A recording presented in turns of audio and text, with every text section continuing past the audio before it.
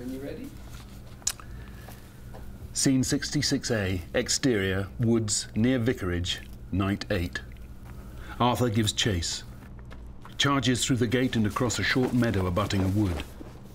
A dense, overgrown wood. Gnarled branches twisting into a canopy that seals off the moonlight. Arthur plunges on regardless, but it's pitch dark in here. He stops, squinting at something alien in the trees. Lights.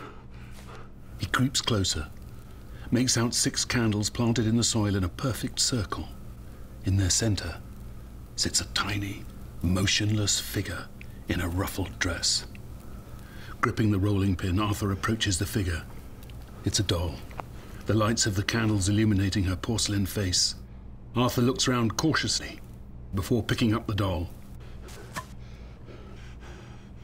Listening intently. Impossible to tell which way his quarry went.